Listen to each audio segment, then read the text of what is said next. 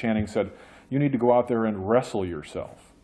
And I think that's, at the most basic level, that's what he was doing. He was going out there and finding out who the hell he was. I went to the woods because I wished to live deliberately, to front only the essential facts of life and see if I could not learn what it had to teach, and not, when I came to die, discover that I had not lived. I did not wish to live what was not life. Living is so dear. Nor did I wish to practice resignation unless it was quite necessary. I wanted to live deep and suck out all the marrow of life, to live so sturdily and Spartan-like as to put to rout all that was not life, to cut a broad swath and shave close, to drive life into a corner and reduce it to its lowest terms. And if it proved to be mean, why then to get the whole and genuine meanness of it, and publish its meanness to the world, or if it were sublime, to know it by experience and be able to give a true account of it in my next excursion. I do not propose to write an ode to dejection, but to brag as lustily as a chanticleer in the morning, standing on his roost if only to wake my neighbors up.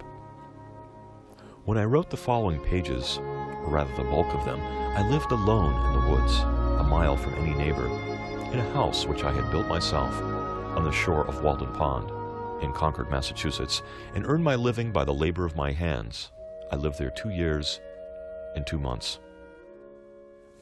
One message in Walden may be that a life of happiness could be found in simplicity, deliberation, and kinship with nature. Simplicity.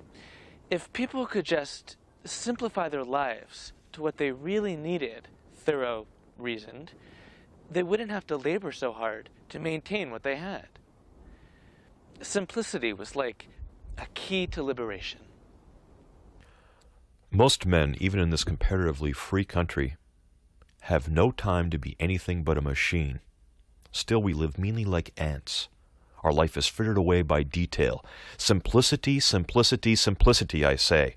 Let your affairs be as 2 or 3, and not 100 or 1,000. Instead of 1,000,000, count half a dozen, and keep your accounts on your thumbnail.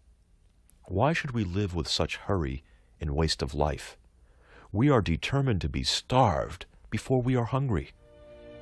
When we are unhurried and wise, we perceive that only great and worthy things have any permanent and absolute existence, that petty fears and petty pleasures are but the shadow of the reality.